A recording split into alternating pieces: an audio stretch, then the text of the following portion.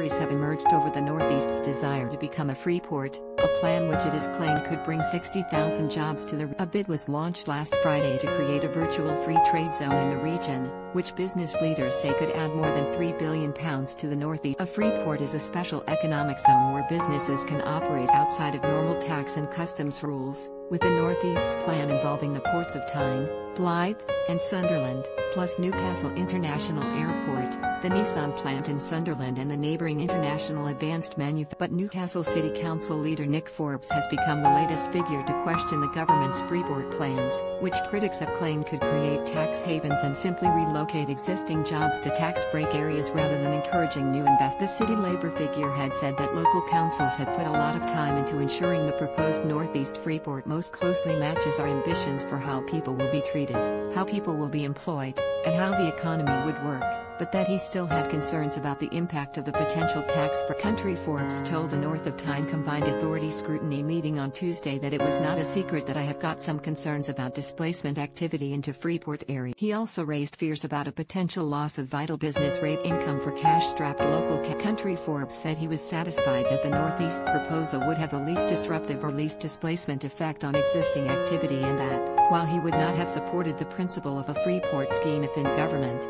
it is the show in town and we have to be pragmatic. But he added, the one thing that I am still concerned about, frankly, is the opportunity for businesses within a Freeport area to be given tax breaks that are not available to those outside of the Freeport area. You can see how that would be beneficial if it was for things like the purchase of equipment or machinery to help establish a manufacturing business. When it is things like a waiver of national insurance contributions for a number of years, you then have to question whether actually this is going to have the desired impact on the quality of employment practice that we country. Anita Lower, former leader of Newcastle's Liberal Democrats, warned that there are a lot of pitfalls with the Freeport idea and that local leaders would need to keep the area closely monitored. However, she added that the Northeast does need to put a bid in to be a part of the Freeport program, otherwise we could just end up as a corridor from a port to somewhere else. Sunderland MP Bridget Phillipson wrote last week that, while it makes obvious sense for local councils to try and secure Freeport status for their area, there is very limited evidence that free ports create. North of Tyne Mayor Jamie Driscoll has also been among the Labour voices who have doubted the Freeport model,